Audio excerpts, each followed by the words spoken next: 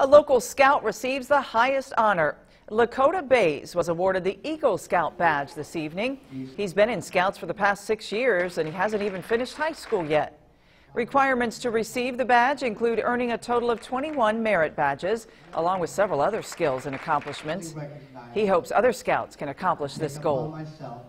I just want them to get where I was, and I started where they did, and I just want to get them where I am now, to get them to Eagle, so I can see what I've accomplished again. It's an accomplishment that nearly all Scouts would like to receive. Congratulations, Lakota.